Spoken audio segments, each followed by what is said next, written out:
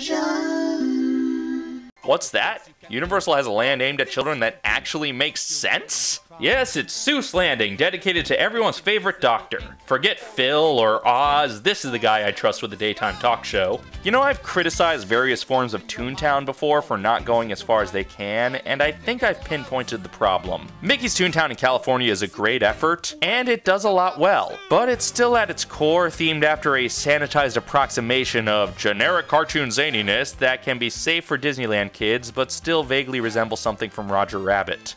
Vaguely. Without being sued by the various Tex Avery rights holders. There are as many styles of cartooniness as there are styles of music, and Toontown is trying to be a one-stop amalgamation of all of them, with some Disney sanitation. But Seuss Landing knows exactly what style it's trying to emulate. Seuss style. We all know it when we see it, and they nailed it. And it makes even the generic rides they cloned from Fantasyland appear unique. Look, One Fish, Two Fish is just a Dumbo-type spinner ride, but it looks like something from Seuss.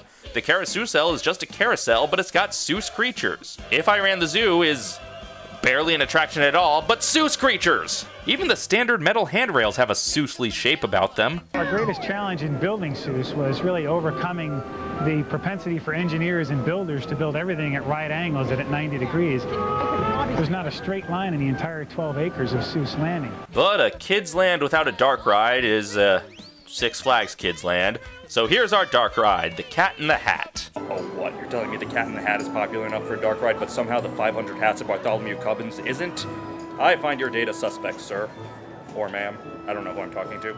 It would be easy to write this off as, oh, just another kid's dark ride, but it kinda rocks. Sure, it's entirely safe for kids, although the cat's eyes are creepy as hell. But it's not just a smooth journey. The car whips you around and spins you, and it's kinda bumpy, in a fun way. Very appropriate for the good doctor. And a couple of times a day, there's Oh, the Stories You'll Hear, a simple stage show over in an area where Wallace and Gromit music plays. Damn, a Wallace and Gromit ride would be awesome.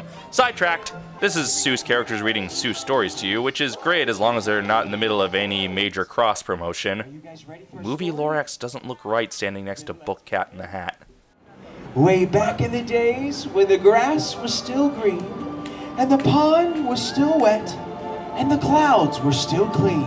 Yes, kids, we're going to tell you about the evils of replacing nature with any sort of development. Down with those corporate fat cats who pave over land with money-grubbing amusement parks. Hey, let's dance, kids! Come on, dance, you pipsqueaks! Honestly, the one thing missing from this land, I would love to see a kiddie roller coaster done in Seussian architecture. All of those winding paths he would always draw, tell me you wouldn't want to roll around on that. We get sort of a hint of what it would look like with the high-in-the-sky trolley, but there's nothing thrilling about that ride. Nothing wrong with it either, it's just pleasant. All in all, Seuss Landing is one of the best kids areas I've ever seen in a theme park, due in no small part to their consistent dedication to Seuss style, and their bending over backwards to please his widow. I don't know if it's better than the various Fantasylands of the world, I mean after all it does only have one dark ride, but it is comparable. And speaking of fantasy, next time we'll move over to the Lost Continent, aka the actual closest thing we get to Beastly Kingdom.